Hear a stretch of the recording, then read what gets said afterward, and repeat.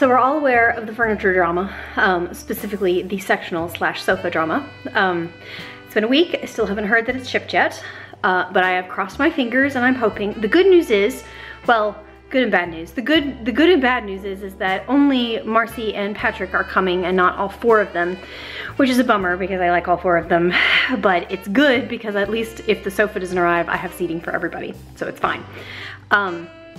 So, because this sectional thing opens up a whole new realm of problems with where to put things like drinks and lamps and whatnot, I have a square coffee table that sits between the chair and the sort of sofa, that I have now, that holds, you know, coasters and a lamp and Remus's inbox so he can sit in the sunshine, and the box that holds the remotes and stuff like that.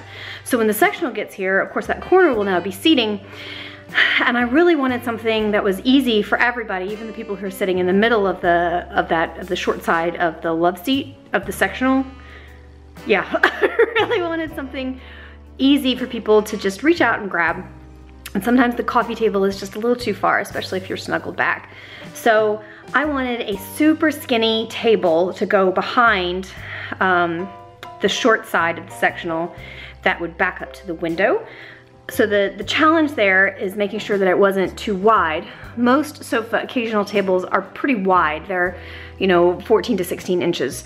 And I needed something in the 10 range, which makes it tricky, but fun. So I had seen a saddle bench. It's sort of a long, skinny rail with split out legs that was so worn it was polished, that I really liked. It was only like $25, so I decided to go back and get it, and of course it was gone. But I did find this. That is a iron table with an awesome cresty something on the side and a cresty something there. It is rusted and fantastic. It's pretty heavy too.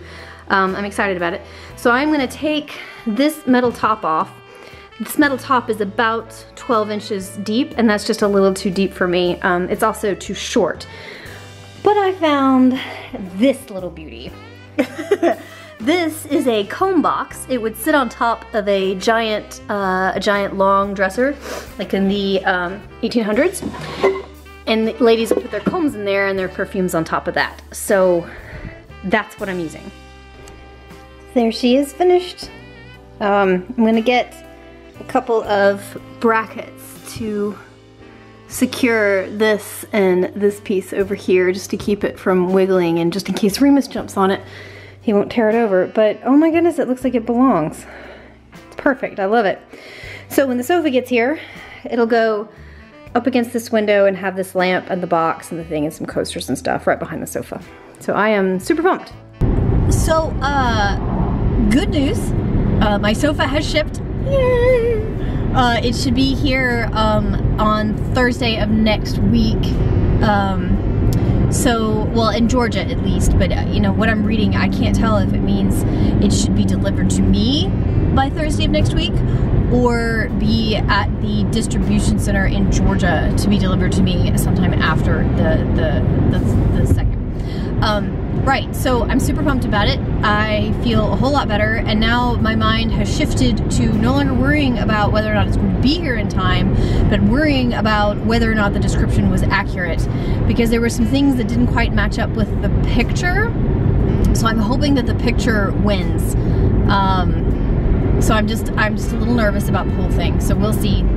We'll see. I feel like I've moved into this stage of my life where if I don't have something to worry about, I will create something to worry about. So I think that makes me a little old lady. I think it does. It makes me a little old lady.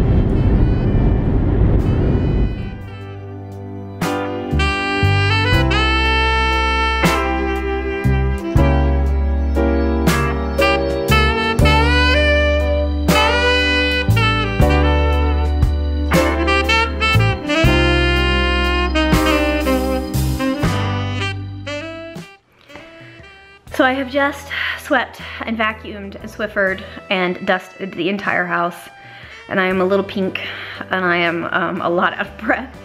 But that is a thing that has been done, thank goodness, and that'll make it a whole lot easier to just do a freshen up when right before everybody's expected to arrive.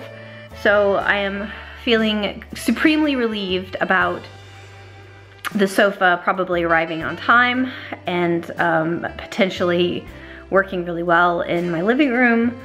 I feel like I'm coming down with something like a kidney infection or a sick, some kind of horrible sick, because I've got that taste and drainy thing happening in my throat, and I just feel really, really, really tired, and which I think I say a lot, but this is different. This is a different tired.